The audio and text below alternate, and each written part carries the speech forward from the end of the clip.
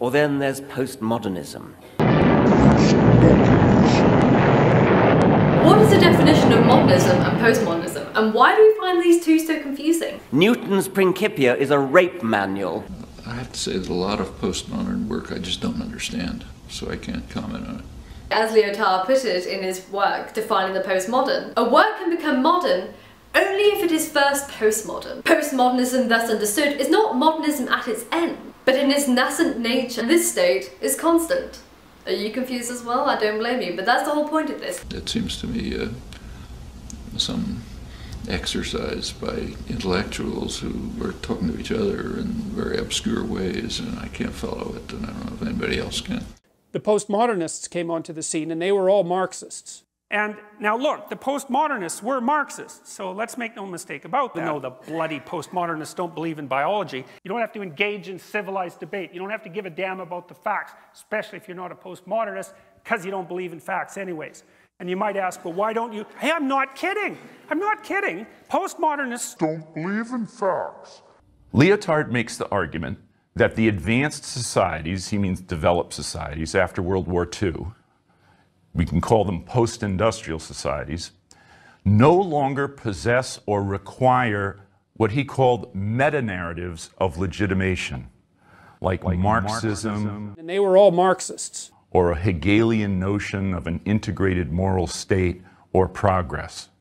These post-industrial societies are postmodern. Postmodern. It's just not true. I mean, to the extent you can understand it. I mean, on the other hand, there is a point.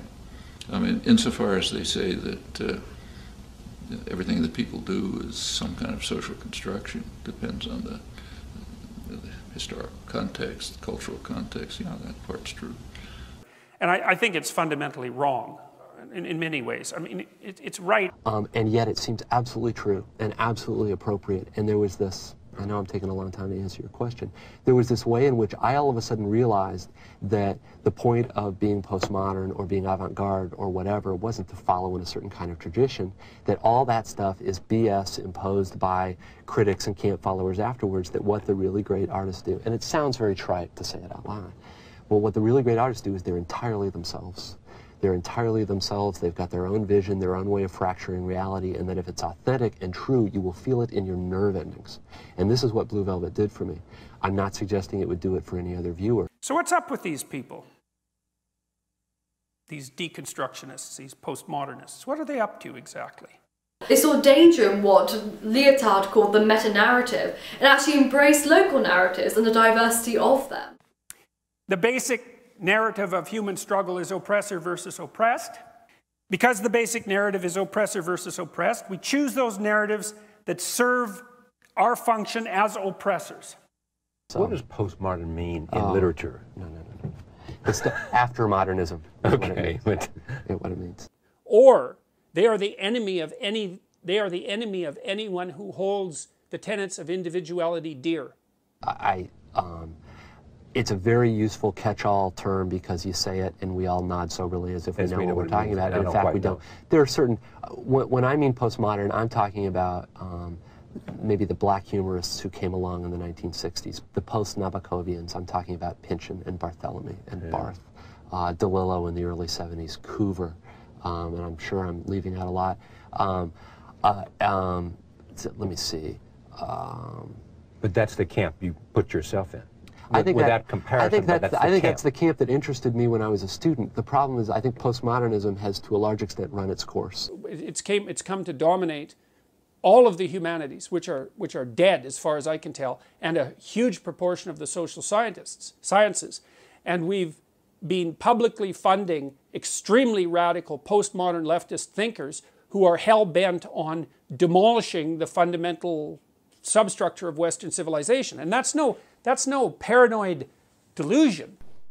What seems to me, that's Michel Foucault in the middle, and a more reprehensible individual you could hardly ever discover or even dream up, no matter how twisted your imagination. Bon, est-ce que j'ai du temps pour répondre? Oui. Combien? Parce que 2 minutes. Ben, moi, je dirais que c'est injuste. Absolutely. Non, mais bon, je ne veux pas répondre en si peu de temps.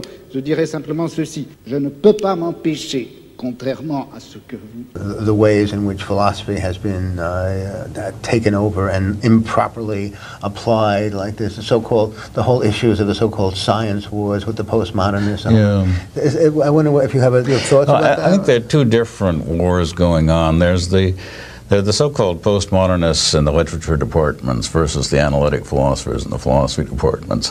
And that war, if you like, is just the philosophy department's fault. They refused to teach Nietzsche, Hegel, Heidegger, Derrida, those people. Well, somebody was going to teach them, so the literature people began teaching them. I mean, there was a vacuum waiting to be filled. The science wars, I think, are different. The scientists got accustomed to being told that they were sort of a new priesthood. They were the people who were really in touch with true reality, and everybody else was, in a kind of second-rate intellectual discipline. And they still insist on this kind of privilege. Right. So when somebody like Kuhn or Bruno Latour comes along and says, hey, science isn't all that different from all the rest of inquiry, they get outraged. But again, I don't think it's much to worry about. Extremely radical postmodern leftist thinkers who are hell-bent on demolishing the fundamental substructure of Western civilization, and that's no paranoid delusion.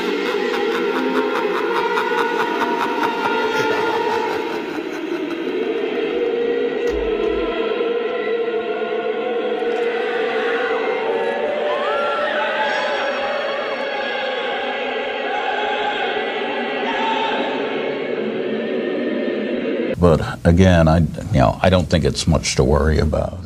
The biggest thing for me that was interesting about postmodernism is that it was the first text that was highly self-conscious. Self-conscious of itself as text, self-conscious of the writer as persona, self-conscious about the effects that narrative had on readers, and the fact that the readers probably knew that. It was the first generation of writers who'd actually read a lot of criticism. Like, I've read a fair bit of Foucault, less of Derrida, but enough to get a pretty good sense of what he's on about. Yeah. And there was a certain schizophrenia about it. It was very useful, it seems to me, because the culture, this was a real beaker of acid in the face of the culture. The culture at the time this came out, this was before, the Youth Rebellion in the 60s, was very staid and very conservative and very Alfred Kazanish. And the problem, though, is that a lot of the shticks of postmodernism, irony, cynicism, irreverence, are now part of whatever it is that's enervating in the culture itself, right? Burger King now sells hamburgers with "you got to break the rules," right? So I don't really consider myself a postmodernist. I don't consider myself much of anything, but I do know that that's the tradition that excited me when I was starting to write. The postmodernists rejected the idea that there was a universal truth. And everything to the postmodernists is about power. Critical theory is that epistemology that is used, and I can explain that. It's complicated. I'm afraid we're going to lose people because we got a lot of terms we got to throw out. It's very complicated. But what I would like to attempt to do in this segment is to link the madness on campuses right now to the intellectual engines driving that madness. And make no mistake about it, these departments tainted by postmodernism are absolutely filled with zealots and morally motivated ideologues. And bring to the people of New York State the kind of compassion and feeling that is all over this country. I'm honored to be here with you today. Now let's kick some, all right?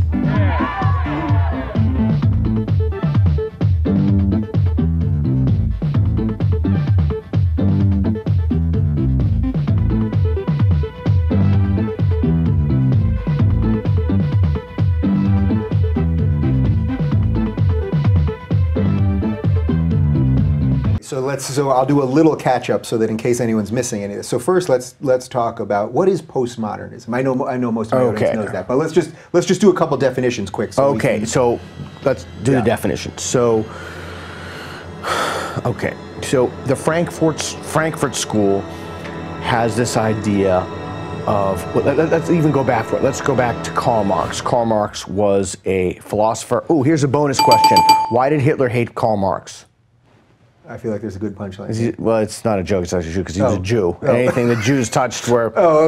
Here, we could lay it out quickly, because I've been thinking about how to communicate this properly. And so, the thing about the postmodernists, and I'm going to speak mostly about Jacques Derrida because I'll consider him the central villain.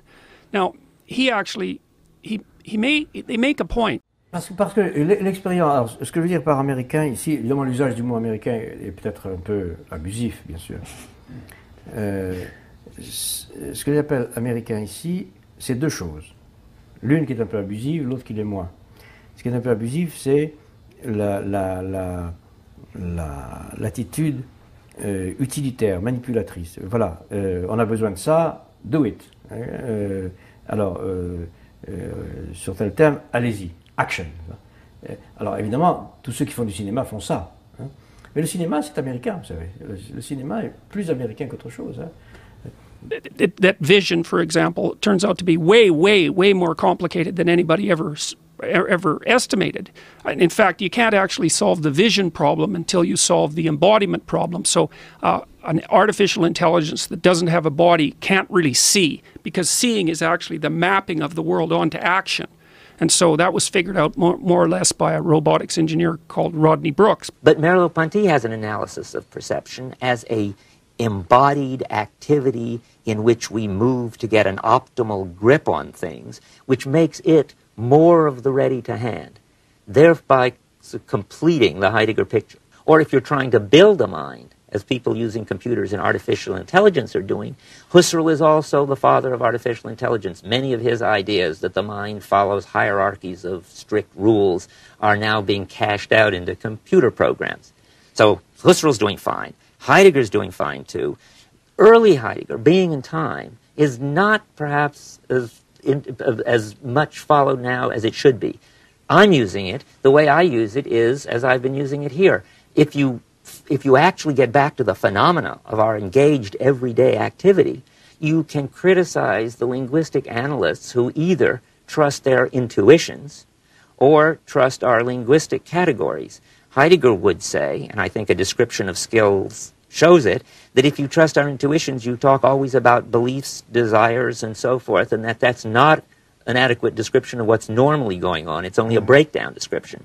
And likewise, we talked about how our language mirrors not the everyday coping, but the breakdown. So there, Heidegger phenomenology, it gives us a good point for criticizing some unquestioned assumptions of contemporary Anglo-American philosophy. And finally, in Europe now, particularly in France, later Heidegger is the great father of those who want to, as he already put it, deconstruct the tradition. For instance, Michel Foucault and Jacques Derrida are trying to follow out the Heidegger project of defining exactly what our understanding of being is in order to help us get over it. So I would say that there is hardly any area of intellectual activity these days in which the concerns of these thinkers don't play a large role. I'm trying to think of a way so that this will have anything to do with what we've talked about before. Imagine you're a hyper-educated avant-gardist in grad school learning to write. Right. Okay? Screen gets all fuzzy now as the viewer's invited to imagine this. Coming out of an avant-garde tradition, I get to this grad school, and the grad school turns out all the teachers are realists. They're not at all interested in postmodern avant-garde stuff. Poses a larger threat to the integrity of our culture than I've currently stated. It's more widespread than I thought. So here, we'll end by returning to this quote. For us today, I think we can look to Derrida's words not as some sort of orthodoxy or of Derridian deconstruction. I think that would be a mistake. But to imagine the ways that social, cultural, and critical theory, in all of their variants, can be powerful intellectual engines of complex critical engagement. Now, I can't tell you that this is an engine for good or for progress or even for action. This would be hypocritical to do so because, of course, part of what is at stake is trying to figure out what it means when we decide something is good or something is progressive, or even what it means when we take action. But it can serve to question and reimagine, and I do think we undervalue imagination these days, to reimagine the grounds upon which we make such choices about things like the good, about progress, about action. One of the fascinating and maddening aspects of deconstruction as critique is that it does not end, and some of you are thinking like this lecture. However, to give but one example, justice for Derrida is never to be achieved, and I don't believe that that means that it's something we shouldn't aspire to or try to do, that we should throw up our hands. I think for Derrida, this means it's something towards which we must always work. Justice is never done. On the day it's done, we're not striving toward justice anymore, and therefore we're acting unjustly. It's something toward which we must always work, and we must always work critically. Likewise, social, cultural, and critical theory never ends because there is always more work to be done. And I'll end with this last quote from Derrida's last lecture. In regard to social, critical, cultural, and critical theory, I would say today that responsibility is critical. Thank you very much. Well, and ingratitude and arrogance. I mean, the list goes on and on. So I don't feel that I've misrepresented the postmodernists in the least, and I regard, like, I've read a fair bit of Foucault, less of Derrida, but enough to get a pretty good sense of what he's on about.